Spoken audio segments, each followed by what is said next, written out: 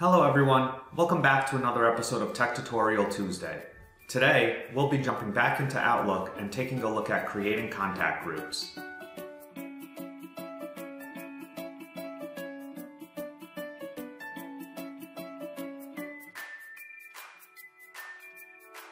So here's a screen that everyone's familiar with at this point. It's your Outlook interface.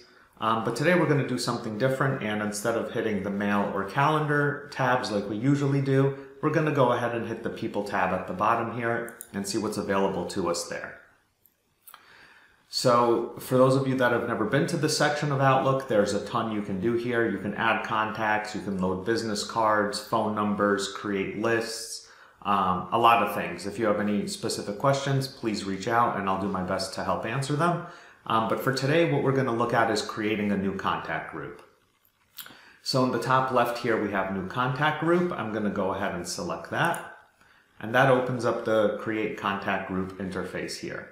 And where this is really useful is when you have a ton of emails with specific groups, like project teams, for example. Maybe some people are within the organization, maybe some people are external. Creating a contact group is going to save you a ton of time from constantly having to type in all of those names in your emails.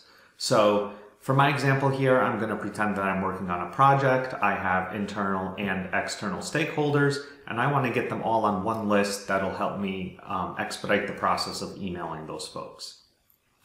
So the first thing I need to do is create a name for my group. I'm just going to go ahead and call this project team. And once I have that, the next thing to do is to add members to the group. So I'm going to go ahead and select add members. And from here we have a few options. We can either add folks from our Outlook contacts, we can add them from our address book if they're already in there, or we could just add new email contacts. So for this example, I'm going to do a mix of my Outlook contacts and new email contacts. So we'll start with the Outlook contacts and select that. And then if I hit global address list, it'll show me everyone at UGOC. So for this particular project, let's pretend that Matt is part of the project team, and let's pretend that Tracy is part of the project team. So I'll add them there, and now they show up in my group. But as I mentioned, I also have external folks on this project, so I'm going to go ahead and add them as well. And to do that, I'll do add members, email contacts. And then I get a pop-up that looks like this, and I can go ahead and start adding those folks one at a time here. So for the display name here, let's just go Zoom contact, and I'll do Zoom exec at zoom.com. And if I want, I can auto add them to my contacts, so I'll leave that enabled to show you what that does. And once I have that, I can just go ahead and click OK. And now the Zoom contact is on here as well. I'll do that one more time, add member from email contact, and this will be an Entrata contact, and I'll just do, and again, I'll add them to my contacts and hit OK. So this is my list here. Once I have everyone that I need in my list populated, all I have to do is click Save and Close. And now when I open up my contact list here, you see that my Zoom contact was auto-added, my Entrata exec contact was auto-added, and then I also have my project team here.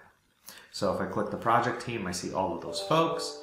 If I hit my Zoom contact and my Entrata exec contact, since all I added was their email address, that's all I'll see. But where does this become useful? So if I go back to my emails, you could pretend I'm going through my day, and now I need to contact this project team.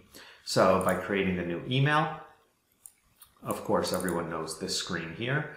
Now I can just start typing project team, and all of those folks are there. So where I would have had to type Matt, Tracy, my Zoom contact, and my Entrata contact, now all I have to do is type project team. And of course, if I need to expand and see all those people, I can just go ahead and select the plus sign. If I need to remove someone from a particular email, I could do that. And then I just go ahead and start typing my email. So that's creating contact groups, a very brief overview. But as you create groups, you'll find that the amount of time you spend actually populating these two fields in Outlook will decrease significantly. And that wraps up this week's video. I hope you guys find Outlook Contact List to be a time saver moving forward, and I'll see you all next week with another episode of Tech Tutorial Tuesday.